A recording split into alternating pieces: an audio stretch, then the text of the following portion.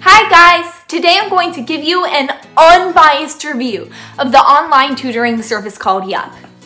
I am Shannon Germain, and this is Nick's the Norm!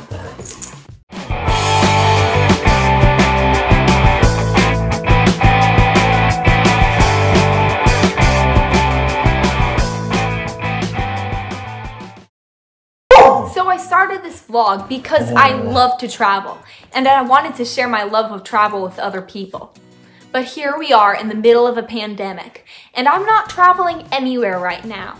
So I thought it might be helpful if I talked about the only other thing that I know a lot about, which is homeschooling. I know a lot of people are trying homeschooling out these days, and you might have discovered that honest online reviews of different homeschool curriculums are very hard to find. Most are biased because the people got it for free. I'm going to be doing a lot of these homeschool reviews, so please subscribe and also feel free to comment down below if there's a curriculum or service you like reviewed, because I've done most of them at this point. And if I haven't done it, then I probably know someone who has it and can do a review from their perspective. My reviews are unbiased and I paid full price. Today I'll be talking about Yup. Yup is an online math tutoring resource that gives you chat-based tutoring on demand. So that means that if you need help at any time of the day, on any day at all, you can get it. That's exactly what I needed back when I signed up for Yup in the spring of 2019. With Yup, you use an app like on an iPhone and take a photo of your problem. And it was a good fit, at first.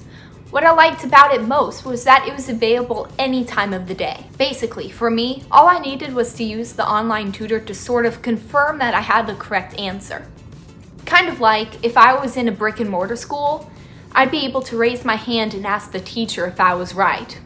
And that's exactly what it was for me. And if I was reviewing this last year, I would have given it 5 stars.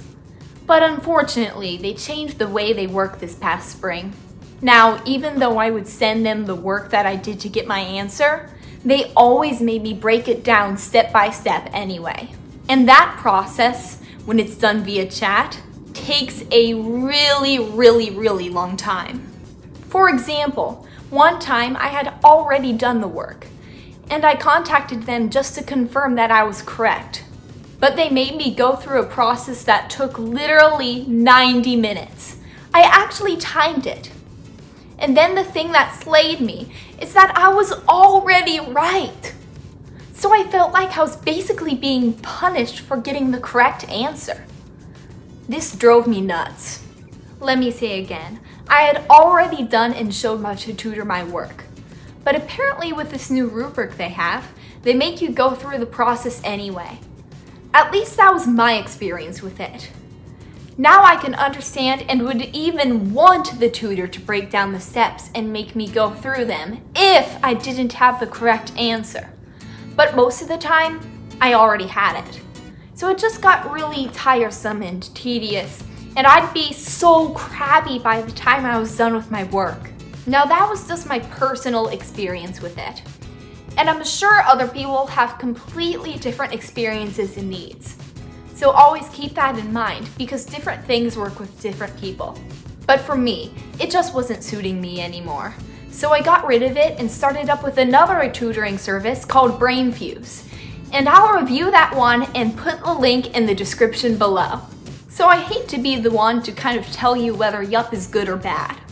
Like so many things, it's sort of whether or not it's meeting your particular needs. If you're like me and you just need confirmation as to whether you've got an answer right and you've already done all the work to get that answer, it might not work for you.